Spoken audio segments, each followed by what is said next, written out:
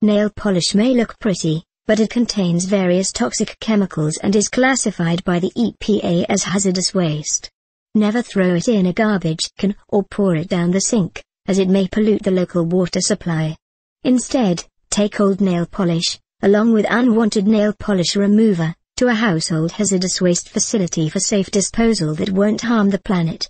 If you don't live near a hazardous waste disposal plant, you can still dispose of nail polish safely, according to the website Unclara.